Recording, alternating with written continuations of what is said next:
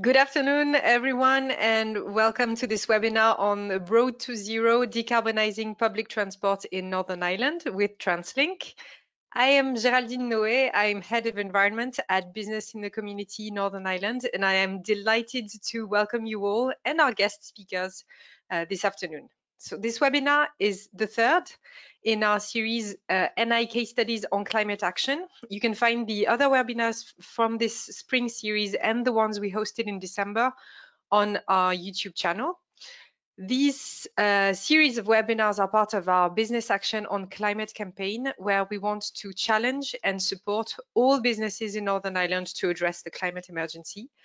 Wherever your organization is on its climate journey, you can sign our Climate Action Pledge and commit to reducing your greenhouse gas emissions and join a growing movement of local companies committed to act in collaboration on this crucial issue. And if what I've just said doesn't make sense or you don't know where to start, do get in touch with us because we have a range of support available to help you get started on your climate journey. So back to today's webinar, we are here together for 45 minutes, so I hope you have a nice cup of tea with you. I'm delighted to welcome our guest speakers from our Climate Champion organization, Translink, today. So we have Ian Campbell, Director of Service Operations, Brian Elliott, Senior Program Manager, and Sarah Simpson, Operations Business Change Manager. And they will be telling us about the exciting journey Translink is on to decarbonize public transport in Northern Ireland.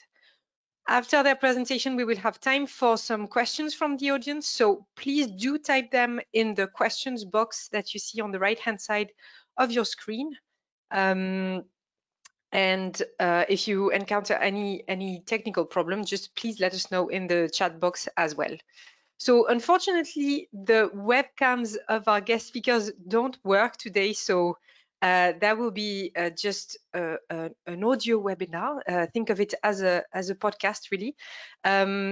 But we should be fine, and we'll get started. So just to start with, I'd like to invite you all to answer a quick quiz, a quick question. As is the tradition for us at Business in the Community and those webinars.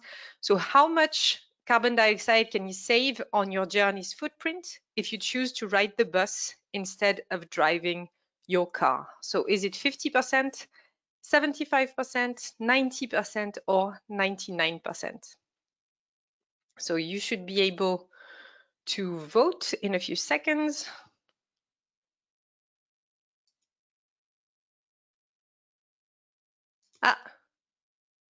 Nope, I think we have a problem with the poll. So let me give you the answer. And this one is quite a complicated one because well, of course, it depends on what car you drive. It depends on the bus you are riding, and it depends on how full this bus is. But just to give you some average figures, driving a mile in an average UK car at 36 miles per gallon has a footprint of 530 grams of CO2 equivalent, 530 grams, okay? And traveling a mile by bus, that's 6 grams of CO2 equivalent in a full 90-seater electric bus in the UK again, 46 grams of CO2 equivalent on a half-full diesel hybrid bus. So you would get a reduction of between 90–99% of your carbon footprint. Of course, if you're driving alone in a double-decker bus with just a driver in the countryside, then the footprint is much higher. But just the take on this is public transport usually is better than driving your own car, especially if you're alone in the car. So I'm sorry the poll didn't work today. But hopefully that will give you a bit of information. If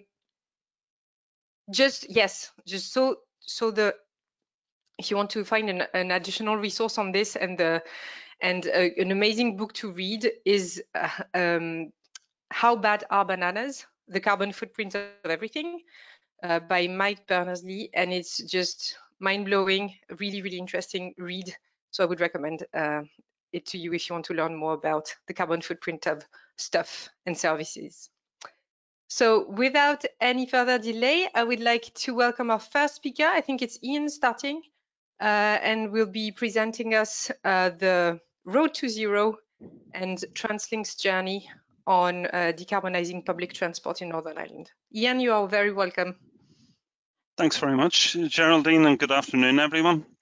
Thanks for taking the time to come and join us this afternoon. So, look, this afternoon, we're going to give you a very quick overview of some of the things we're doing to, as Geraldine's already outlined, to decarbonise, or to put it another way, to achieve a net zero greenhouse gas emission position within Translink by 2040. So after a short introduction and telling you a little bit about our strategic approach, I'll hand over to Brian Elliott and Sarah Simpson, who are going to give you an overview of a very exciting programme which is working towards placing 100 zero-emission buses onto the streets of Northern Ireland over the next year. Next slide, please, Claire. So a little bit about Translink. Translink is one of the largest employers in Northern Ireland. We employ just over 4,000 staff directly and supporting over 6,000 other jobs in the Northern Ireland economy. We operate over 13,000 bus and train services every day, and that carries some 300,000 passengers per day. We maintain a fleet of 1,400 buses and trains that collectively do over 44 million miles per annum. And we also are responsible for the public transport network and infrastructure in Northern Ireland. So that we would own, maintain and operate over 80 bus and rail stations, 8,000 park and ride spaces, and we maintain over £3 billion of railway assets. Next slide, please, Claire. Excuse me. So when we took a step back and looked at the whole issue of where we were going in terms of climate change and some of the other factors, we had to consider the need for change. So if you look today, what is the need for change, both in terms of transport, but specifically public transport? Well, we're all aware of the huge impact COVID-19 has had on the health of the nation and, of course, the Northern Ireland economy. But arguably, we face an even greater threat across the world, and that's of global warming and the impact of greenhouse gas emissions. In addition, air pollution in Northern Ireland has a significant impact or adverse impact on public health. And in effect, you combine COVID, global warming, and air pollution. In effect, that is the dynamic for change in terms of public transport. We would see that public transport very much is part of the solution. Firstly, public transport is safe. We do clean our vehicles with antiviral chemicals. We actually swab test our fleet and our stations. And we're clear, based on work that we have done with Public Health Agency and Department of Health, that actually the risk of transmission on public transport is exceptionally low in terms of COVID. But public transport is also clean. Géraldine, I'll have to supply you with some better data than that. Our view is 50% is an absolute minimum based on actual passenger journey figures compared with that of car. So public transport is a far lower carbon solution than the private car, but it also is a lower pollutant. And even today, the diesel buses that we have driving around the streets of Belfast are 5% or 5 times less polluting than the private cars that you could buy out of a car sale room today. So basically, a modern diesel bus is 5 times more efficient from a pollutant point of view compared with a modern day car. And that's because of the quite significant European standards that were applied to the bus industry in terms of reducing pollutants. Next slide, please. So taking the need for change, we took a step back and we actually set about working up a strategy. And we call it our climate positive strategy. Now, we were delighted earlier this year to sign up to the Business in the Community Climate Action Pledge, I'm also pleased to identify that 50% reduction in our current greenhouse gas emissions by 2030 now forms a key element of our climate strategy. And I would encourage anybody listening to this call who hasn't got as their business hasn't signed up to that climate pledge to seriously consider it, because it does focus the mind and it will determine a pathway of how you go from where you are today to how you can achieve that by 2030. And there's a lot of supporting information available. But beyond that, we would say there's an imperative to get public transport and the public transport network to net zero greenhouse gas emissions by 2040. That's eliminating greenhouse gas emissions on our network. And then beyond that, to become actually climate positive and going beyond a net zero position.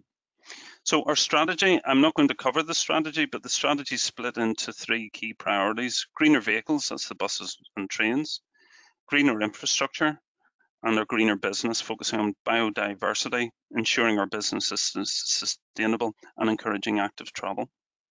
Next slide, please. So translating that into what we're doing on our fleet, which is really the introduction to what Brian and Sarah are going to talk about. 91% of the energy we use in Translink goes on our buses and train fleets. So therefore, to deliver a net zero position by 2040, we have to eliminate zero emissions on our fleet by that date. As an interim point, we have identified a procurement pathway and a technological roadmap that by 2030, all our bus services in Belfast and Derry/Londonderry will be zero emission. So that will be operated, for example, by battery electric vehicles or hydrogen vehicles. The vehicles that we have in service today are of various ages, and some of the older fleets, we are not going to wait until they're due to be replaced in terms of our clean air agenda. So as part of this fleet strategy, we are retrofitting all buses that will be operating in Belfast and Derry, and of course the Gold Line network. They will be retrofitted to achieve at least a Euro 6 emission standard by 2022. So by the end of next year, we will have one of the cleanest fleets in operation in Europe.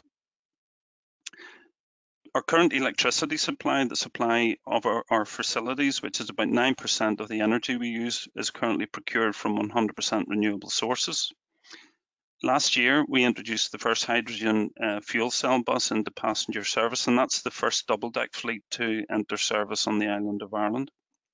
Next year, we'll see the introduction of the first electric bus on the streets of Belfast, and we're currently working up a decarbonisation pathway for the rail network, which is likely to include options such as electrification or partial electrification of the rail network.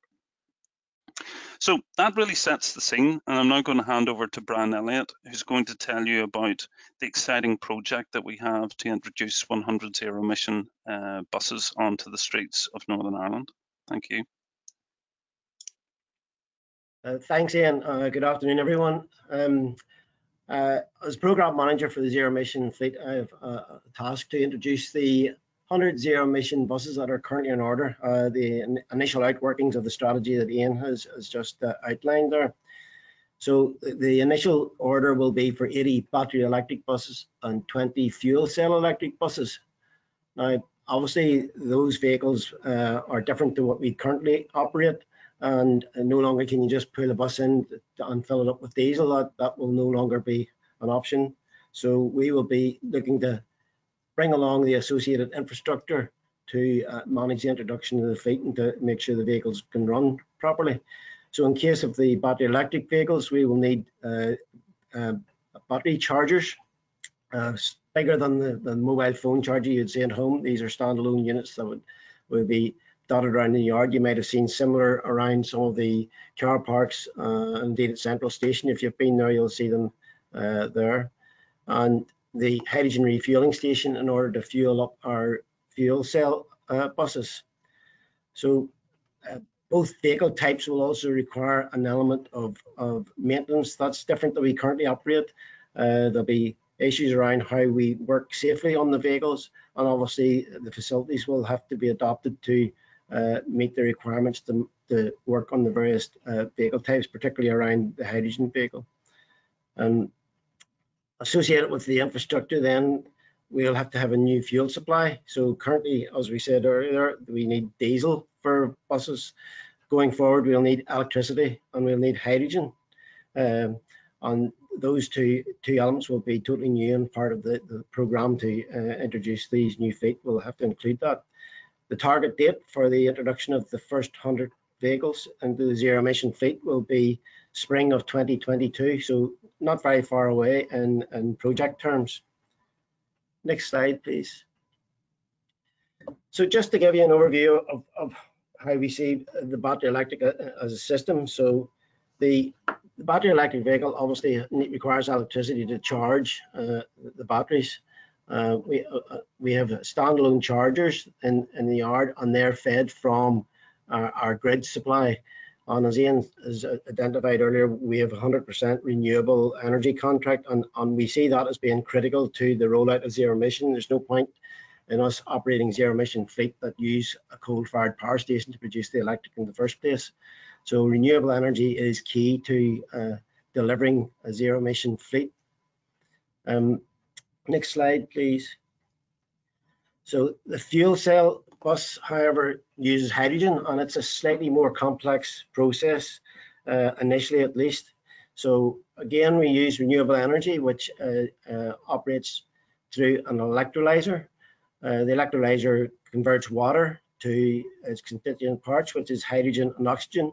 In this case, we'll be taking the hydrogen element, and it will be compressed and stored on a multi-element gas container, which is a large trailer type vehicle, which will then be brought to our dispensing facility, in this case Newton Abbey Depot, where we'll dispense into the bus.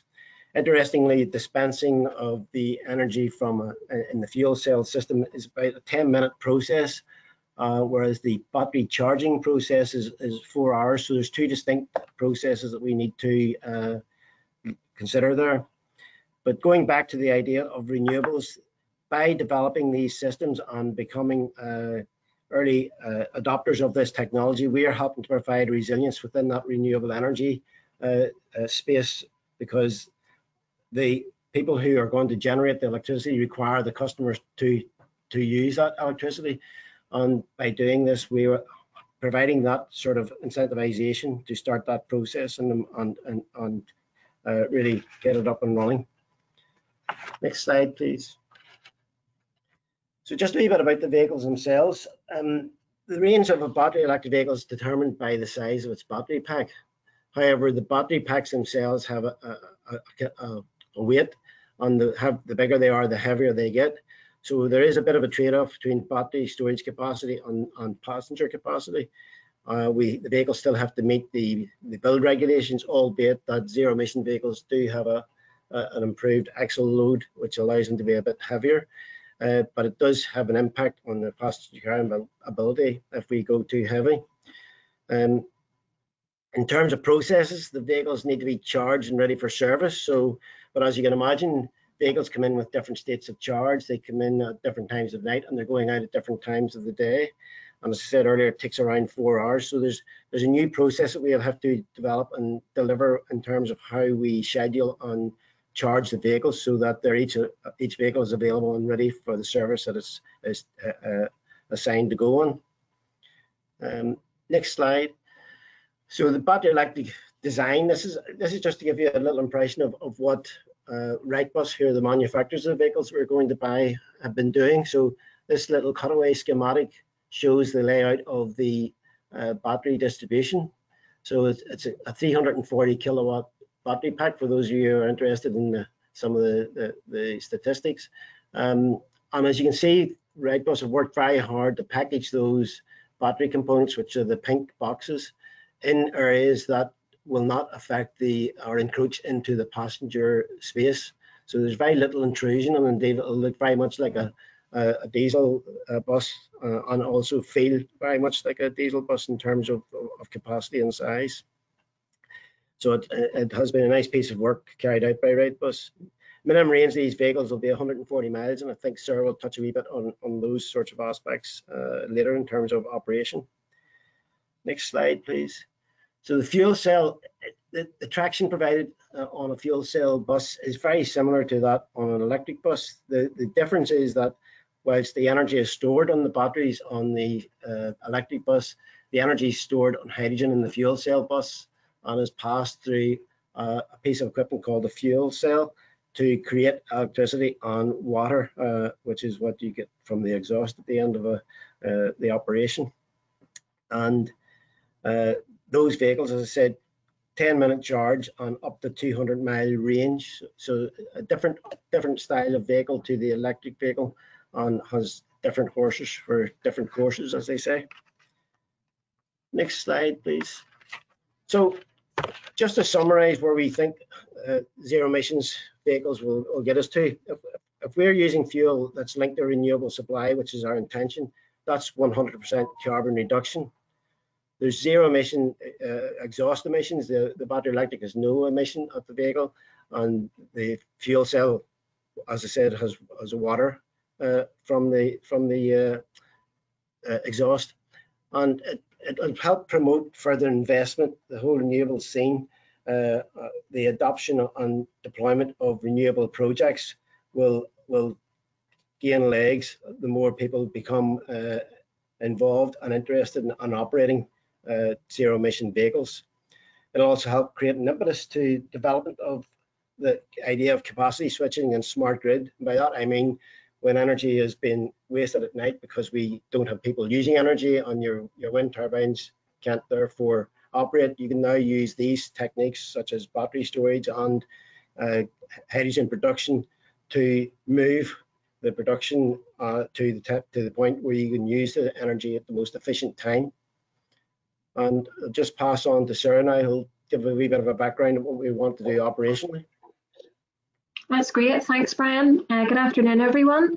Well, as Ian and Brian touched on, my role within the project is largely in relation to business change and what elements within our current operation do we need to look at and review and ensure that they are ready for us to successfully deploy our zero emission vehicles. So the next few slides, I'm just going to take you through some of those elements and some of the decisions that we've had to work through to allow us to decide where we best place the vehicles and how we operate them most successfully just in the first phase of moving towards our net zero. So as a starting point, initially when receiving the funding for these vehicles, there was a few key operational considerations which we had to sit down and work through. I've highlighted a couple of them here, and a few you'll have picked up on as Brian has talked through the technology and the different fuel sources. So capital expenditure and running costs, I'll go through a bit more detail on that, but unlike your diesel vehicle, your battery electric and your hydrogen fuel cell vehicle are slightly more expensive, both in the initial outlay for purchase and also in running costs at the moment. In terms of infrastructure, you do need to have certain elements of infrastructure within your depot or wherever you're planning to stable and maintain your vehicles in order to support them. So as Brian has touched on, your battery electric charging points and your hydrogen refueling station. Vehicle capability was a key consideration which we had to work through, and really that was how we were going to deploy our vehicles within our current network and what routes and various elements played into that. So again, I'll touch on that in a bit more detail as we move forward.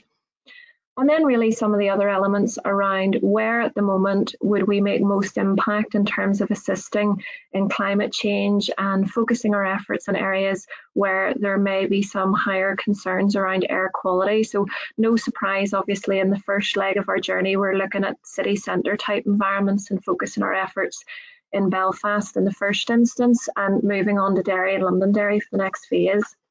We also wanted to try and use this as an opportunity to focus on areas where we knew that there would be demand and we knew that there was opportunity for growth, albeit that has slightly been waylaid with COVID, but we hope as we build back responsibly and safely that those areas will continue to demonstrate the need for improvement and we'll start to build back some growth. And some of the bottom bullet points there you can see in terms of fleet age, there's an opportunity here with bringing in particularly new fleet into Belfast. There's an opportunity to disperse some of our younger fleet around the province and ensure that we're helping have the newest and cleanest fleet out and around other regions within the province. And we're very much with this project trying to get out and ahead of some of the regulatory standards, which we know will come into play over the next while. We are going to get to a point in time where you're just no longer able to procure a diesel vehicle, and therefore it's essential for us, particularly with 1,400 vehicles out on the road, that we start to get into the way of this type of technology and bringing it in. And we also wanted to assist with reducing congestion, particularly in those city centre environments. And we're hoping that this project is a good catalyst, along with our colleagues in the Department of Infrastructure, to bring about some improved bus priority measures and some of the road infrastructure elements that will certainly complement the use of the vehicles. And finally, this, as with anything that Translink does, comes in partnership with a few other large projects that we currently have at the moment. So it runs alongside a programme for low emission vehicles, which is largely targeting Ulster bus coach type fleet, and single deck and double deck vehicles, which will be brought in across our Ulster bus network, which are all Euro 6 capable. And it also complements our new future ticketing programme, which we have running at the moment as well, whereby some of the features within these new zero emission vehicles will allow us to move towards that account-based type ticketing model. Thanks, Claire. If you could flick on to the next one, please. So again, just to give you a few of the finer detail in terms of a good comparator for both vehicle types. As Brian touched on, we're procuring 100 in total, 20 of which will be our hydrogen fuel cell and 80 will be our battery electric vehicles. And a few of these statistics will probably help you in the understanding as to how that split in numbers has came about. You can see with the battery electric, currently around 400 or so of those vehicle types within operation in the UK at the moment. So certainly in comparison to the 20 hydrogen fuel cells, the battery electric is much more readily in use at the moment. As I said, the cost of both types of technology is slightly greater at the outset, approximately 1.8 times higher than the diesel for your battery electric, and about 2.4 times higher than your diesel for the hydrogen fuel cell. So again, that's something to consider in your initial outlay and spend. Operational costs, your battery electric is much more comparable to the diesel, and there's not a great deal of difference in that, whereas we do recognise that the hydrogen fuel cell has a slightly higher operational cost. I should say though, with both those elements, we are hopeful that as this type of technology is used more widely and as the market is stimulated a bit, particularly in the area of hydrogen, and it becomes more popular and the demand increases, we hope to see some of those costs reducing. For any of the operators out there, I suppose these next few are the key ones. If you're looking for a vehicle that is very similar to your diesel bus, then your fuel cell or your hydrogen bus is the one to go for. Your range is in and around the 200 to 220 miles on a full tank of hydrogen, which is pretty much equivalent to your diesel and would allow us within certainly our Belfast Metro network to complete a full duty cycle without too much trouble. And in terms of refueling, 6 to 10 minutes, which again is much similar to what we're used to. And it gives you much more flexibility in terms of operations. Your battery electric, on the other hand, slightly reduced. Your range in and around the 130 to 150 mile mark. And there are lots of things to consider which can impact upon the range. So, you know, your heating on board, the number of passengers that you're carrying on board, the weight of the vehicle, all those type of things come into play, the type of route that you're operating on. And as Brian touched on, obviously the recharging takes longer. So you're looking between sort of 3 to 6 hours, with some options out there for fast charging as well, if you have the appropriate energy supply for that. So a little bit more limited and a bit more constrained in terms of the flexibility that you have operationally. And as Brian touched on, there are some modifications needed in terms of the infrastructure of your depot with both your hydrogen refueling station and your battery electric chargers. Next slide, Claire, please. So in terms of the nuts and bolts then, and where over the next year you're going to start to see these vehicles rolling out within Belfast, as I said, our first effort will be within our metro, our Belfast metro network. And looking particularly at the hydrogen fuel cell vehicle, we will have 20 of those vehicles, along with an additional 3, which we currently have out in service since the tail end of last year, which were 3 pilot vehicles supported by the Office of Low Emissions. These will be stabled in our Newtonabbey depot predominantly, with a few in our Milewater Service Centre site in Duncrew. And the aim at the moment would be that we will fully convert a corridor on our existing network, which is our Antrim Road corridor operating through North Belfast. The reason that we have opted for that area, I suppose you can see highlighted in the hexagons there on the slide. The length of that particular route, some of the longest extremities on that route, you're talking about sort of a 20-mile round trip from the city centre. And that in turn makes the duty cycles quite lengthy on that. Likewise, the topography, if anybody that's familiar with the city will know that you're on a gradual climb when you head out of Belfast up the Antrim Road. So you need a vehicle that has the capability of doing that. And unfortunately, the battery electric just wouldn't have been the one for that at this point in time. The route itself, there is opportunities there. Prior to COVID, as I said, we've seen good growth on the Antrim Road, and we had already started some work around bus stop rationalisation and around some work in terms of getting some improved bus infrastructure along that corridor. So hopefully our zero emission technology in that area will help bring a bit of impetus to that and help improve that. The other thing which we had undertaken at the very outset is some route modelling around this, and this has been helped by WTech and some of the students at Queen's University. So they were able to apply some science behind where we proposed to place these vehicles and ran a number of tests for us just to simulate lengths of journeys, a bus fully laden, a bus half laden, numbers of duty cycles, the length of time the bus was out of the depot, just to give us a wee bit of confidence that the vehicles themselves could actually manage the routes that we were suggesting.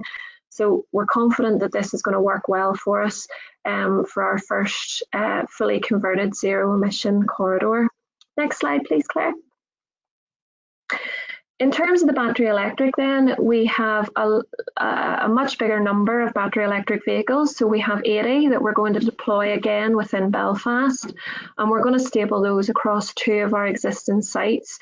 So both our Short Strand and Milewater Service Centre depot, we will have a 35-45 split respectively.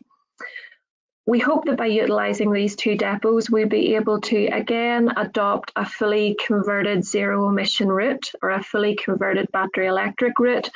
And we're going to try that on our Hollywood Road, Castlereagh Road and Craiger Road within the east of the city.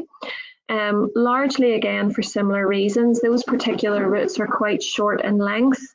They're reasonably flat journeys, and again, when we have done those through some of our route modelling, we've realised that they would suit the nature of the battery electric vehicle. We're also tying that in with some proposed improvements in the area which we know about, like Tilliesburn Park and Ride and a few public realm schemes in the Castlereagh Road. So we hope there's opportunities for a quality bus corridor type notion to operate there. But we estimate that those 3 corridors would utilise about 30 vehicles a day out of the 80. So the remaining 50 that we have, we are going to try and utilise across the entire Belfast Metro network where practicable. So where we have a particularly low mileage journey or running board or duty as we would call it, we're going to utilise those battery electric vehicles on. So it's fair to say you'll see a good touch of them throughout the city. Okay, Claire, next slide for me, please. So taking that all into account, really, I suppose the benefits of the project as a whole, as I see them, or I suppose as a good way to cover off, I would see them in 4 different sectors. So we've environmental benefits, we've economic benefits, we've the improvement for the customer and the customer experience, and also it ties into some of the programme for governance and some of our business's strategic objectives that Ian has set out. So in terms of the environmental, it's clean air transport. Some of the statistics that Ian shared at the start of the slide, these will very much be the first steps towards improved air quality and the reduced greenhouse gases. The renewable and sustainable fuel sources, as Brian touched on, so it's something that everyone will be moving toward in the not too distant future, and something that's sustainable for us in the long term.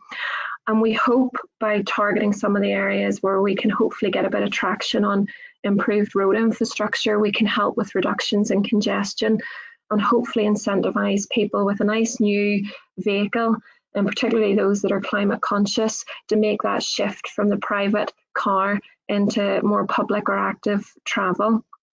In terms of the economy, you've probably picked up on a few of these things if we went through, but keeping the economy on the move, particularly in the challenging COVID environment that we're in at the moment.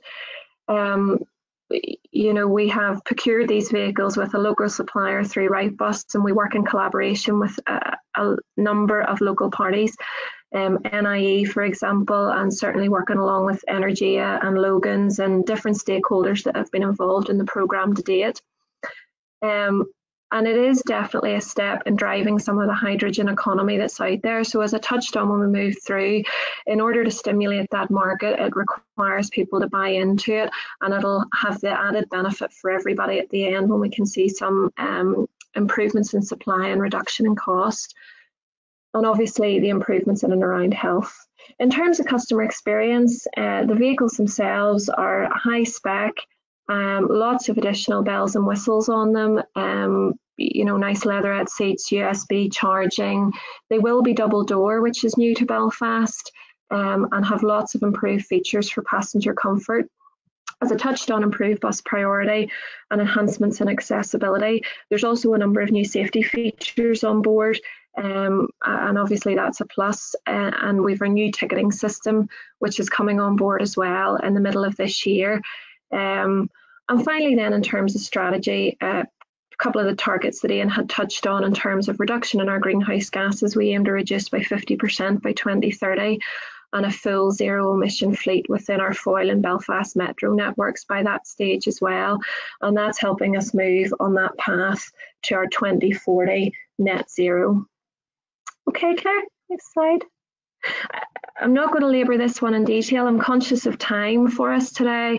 I would just pick out the few key target dates on that timeline, and one's just to bring your mind back to what we've already discussed. So our first 3 hydrogen vehicles, which we have out on the road at the tail end of last year, moving towards the implementation of our further 100 zero emission buses, which will be on the road in spring 22. Moving us then on to the 2030 landmark, where we hope to have our Belfast metro network and our Foyle metro network fully zero emission, and that then to our longer term goal of our 2040 net zero. And I'll wrap up there, Claire, and move on if anybody has any questions.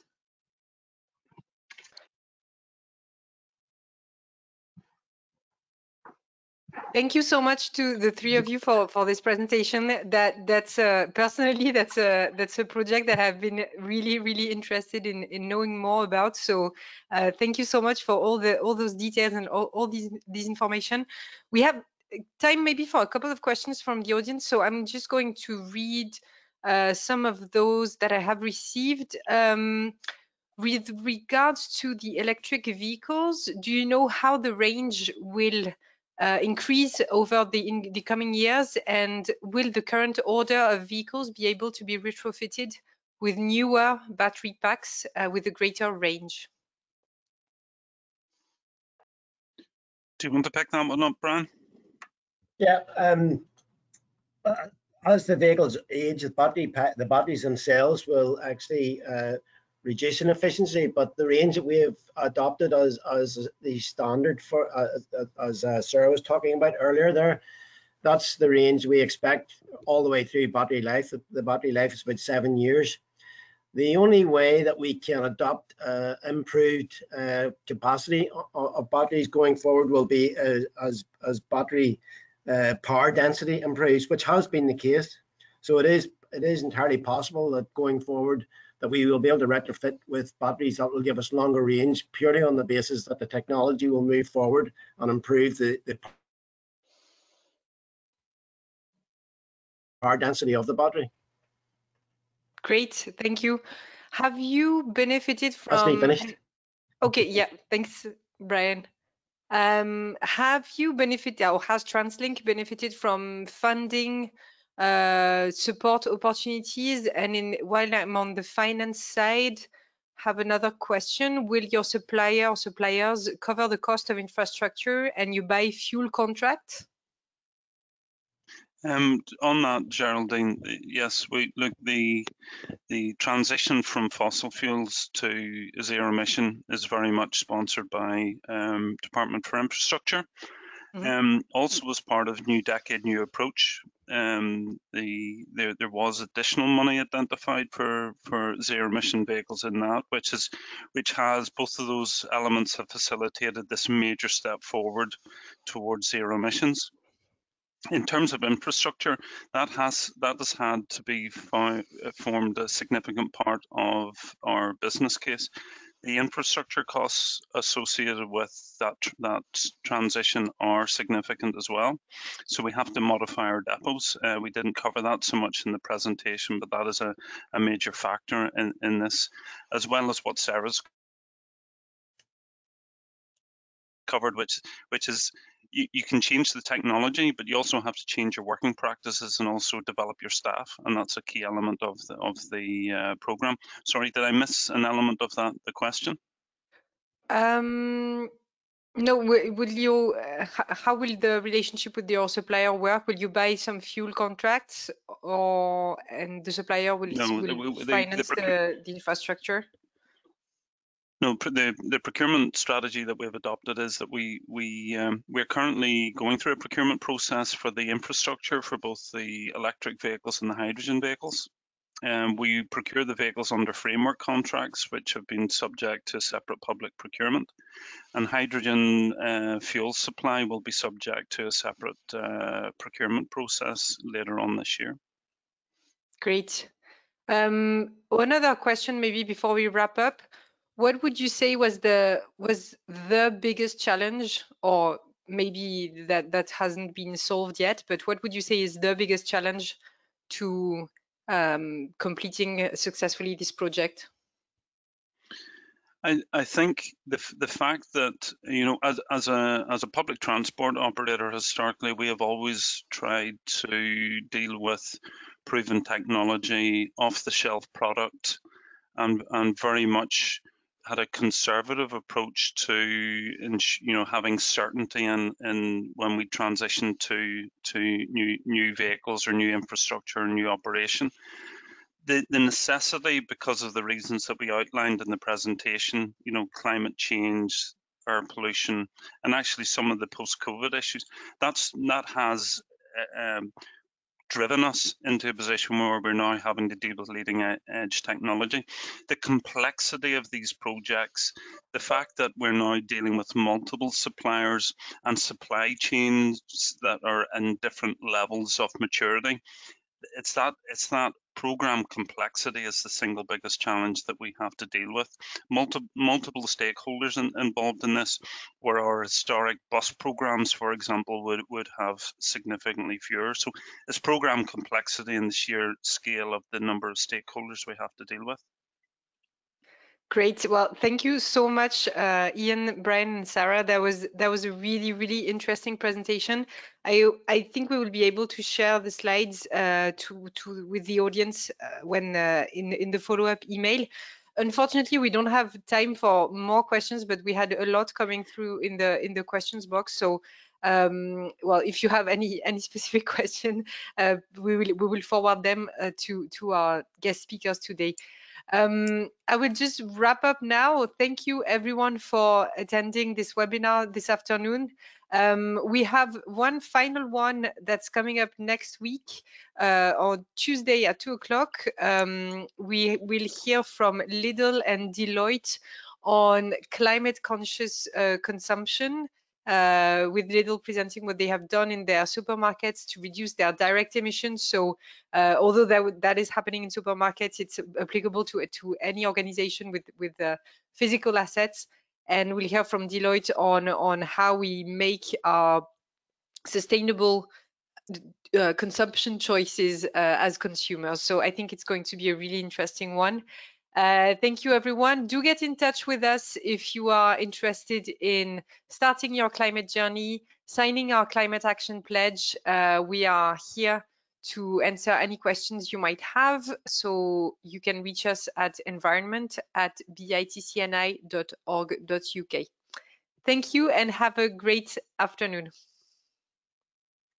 Thank you.